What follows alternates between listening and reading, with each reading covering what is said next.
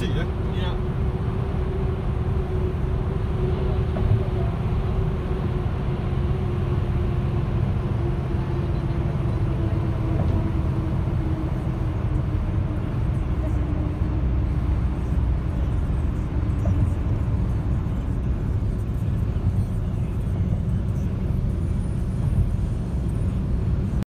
You see the people are skating there?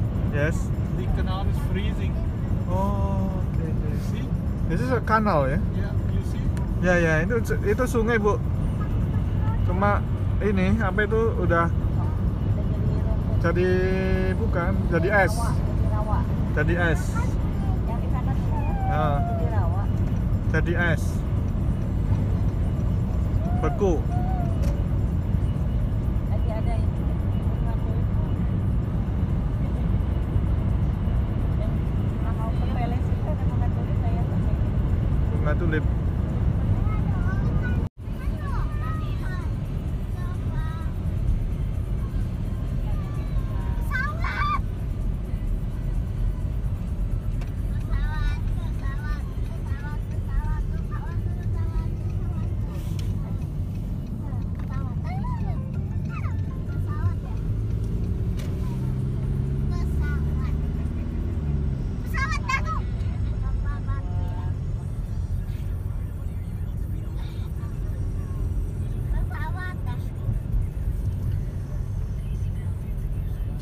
Because inside city you not see the running windmill. Eh? Yeah. Here you see Yes. this is running. Iya. Nah, ini kelihatan nih.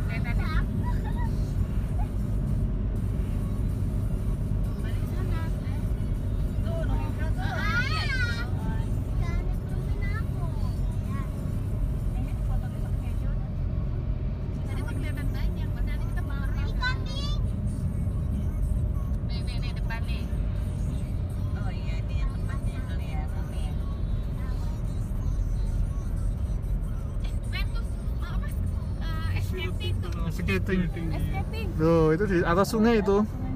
Hebat Saking dinginnya.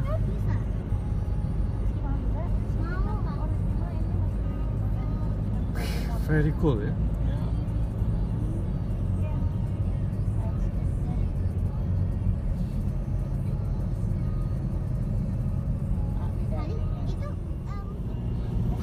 Later on you can here also walk in Ah. water. Because it's park there, Ya. then it's come. This is a whole village. There is Iya see ya. the shoes factory also. I park there. The other side is there. Because this is the parking for the live people. You see that there is also. This is mostly houses. You see the special one. Ya ya. Minus 20.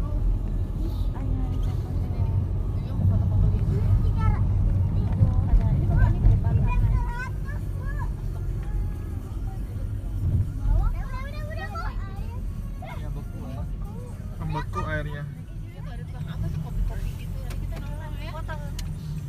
Yeah, you can take here coffee. Coffee, something. coffee. Yeah, here. Where? Here, just Okay. I park here. Then I show you.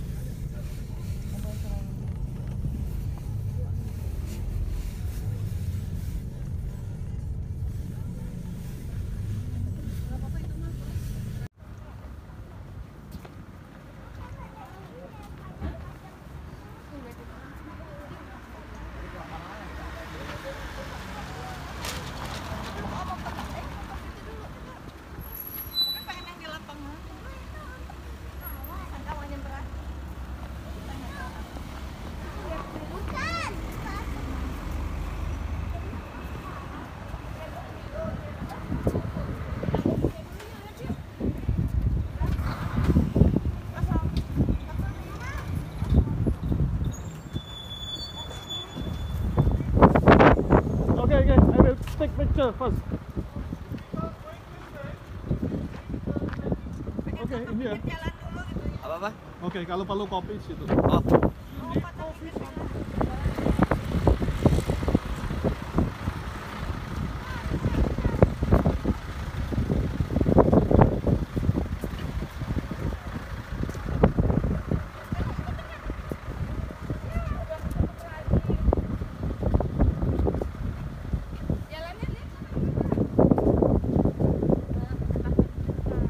Sungainya membeku.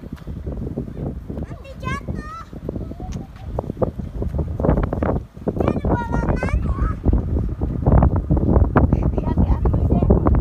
Hati-hati soalnya ini apa namanya? Kita anginnya gede. Licin. Not center area. Center area always expensive. Expensive. Yeah. What kind of shopping? Bag also. Everything because center is price is double. Because is rent pay more something. Your tourist place always expensive. For example, this keychain, Yeah. the wooden keychain, smart, 150. 150. And just later on going in inside there, you see there is how much is pricing. And if you going in center, more expensive.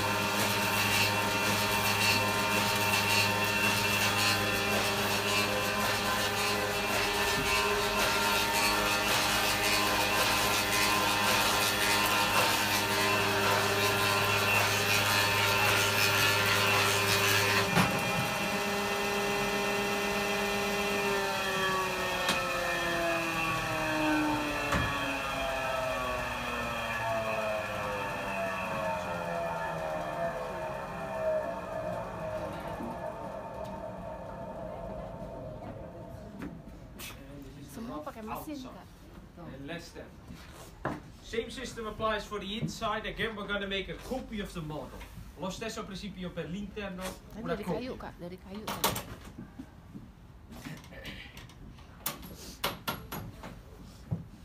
Dibolongin sekarang.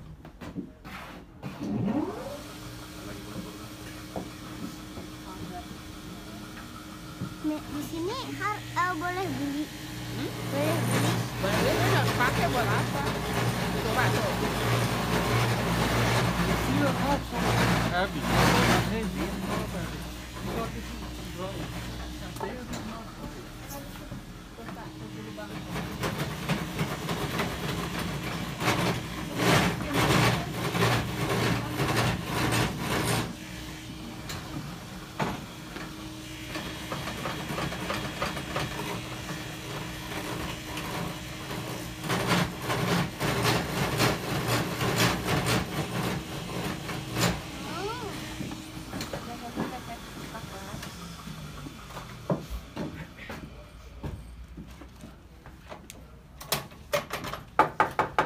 And this is the rough inside.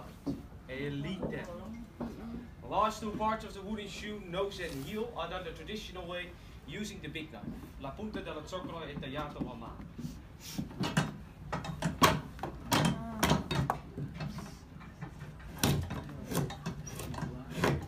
Kayak dikit ya suhu.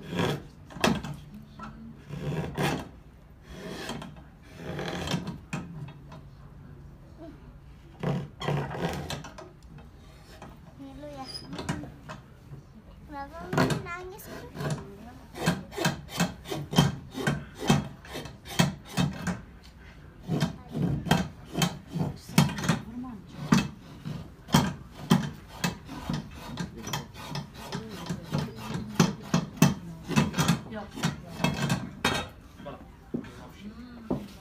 Now the wood is still very wet. I'd like to show you. Il legno fresco, in bagnato. We dry the shoes slowly by air for 4 weeks. Asciugare il legno circa 4 settimane. Poi si passa con carta vetrata. Once they're completely dry, we polish them. After that, the final result. A shoe to fit a child of about 4 years old. Alvino, un zoccolo per un bambino da 4 anni. Might look big, grande. This is normal size. Reasons to wear wooden shoes. First of all, they're very strong, you have good protection. Asciutti, e forte. And they're waterproof, impermeable. Best way to wear them, thick woolen socks, one finger extra space behind the heel, that way they're comfortable to wear. Wear them too tight, you get blisters. Calcetoni di lana e lo spazio di un dito. Okay, so this is how it's done. Thank you very much. Have a good round.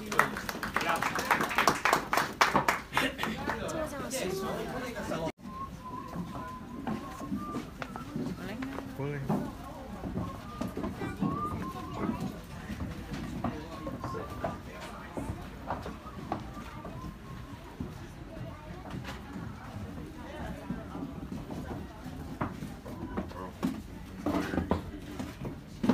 You see the same thing.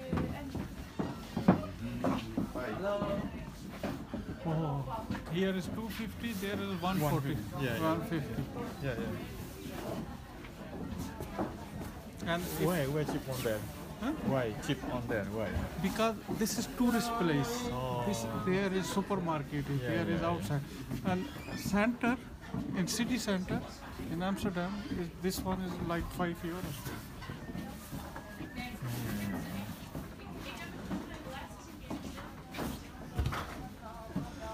Thank you so much. Yeah. Because these items here, because here came is tourist, that's why is expensive.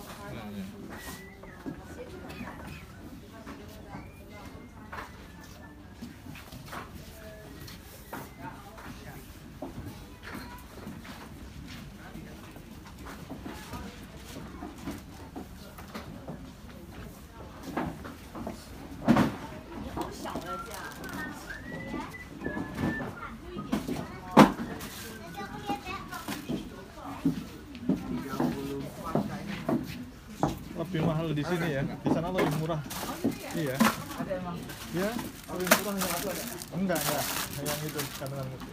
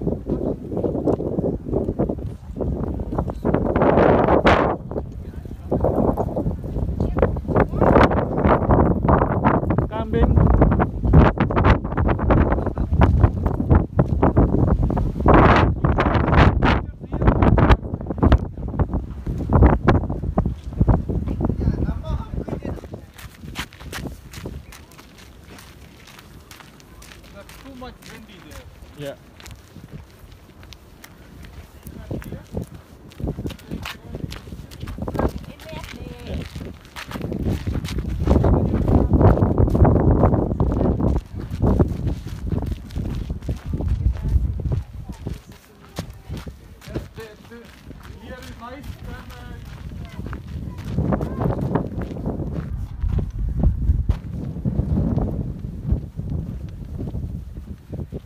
Very nice, ya? Yeah. Very nice place, ya?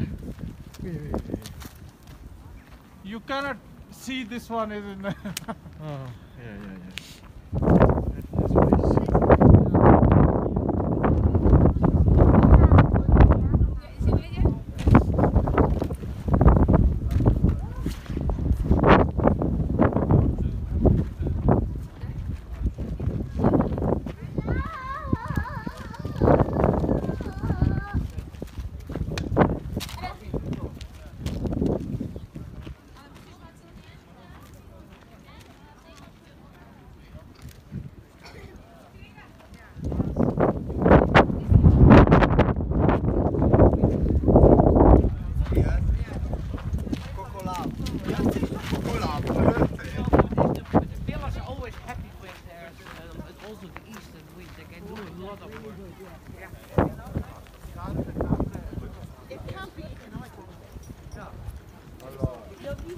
Le scarpe sono di là, ragazzi.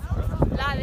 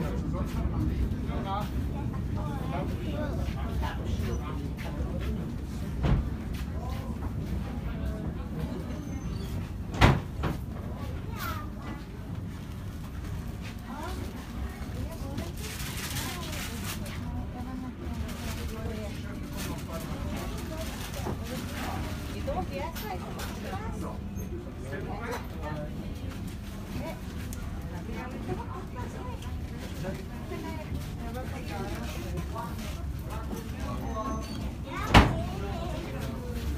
Iya, itu gitu. Siapa? Siapa? King Tirista ngomong hese. Ya. Kek mau apa, Kek? Kek mau apa?